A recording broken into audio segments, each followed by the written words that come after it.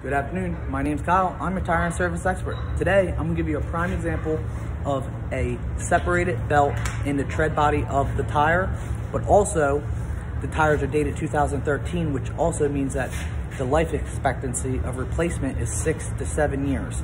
So, this is a 2000 Chrysler Concorde. Customer complained of an extreme wobble at slow speeds and high speeds.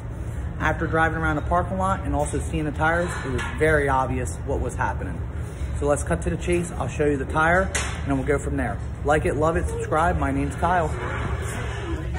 So to give you a pretty good example, you can actually see right here, there's a steel cords hanging out of the tire. Also, looking at the tire, you can tell it's not true because you can actually see where it goes there, starts to separate right there.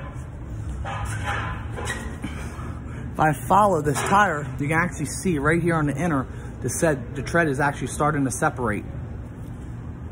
Overall, it starts bulging right here, which means that belt has fully shifted, but also steel cords. So please keep your hands away. It's very dangerous. They do not feel nice when they prick you, but going across, you can actually see the steel cords here.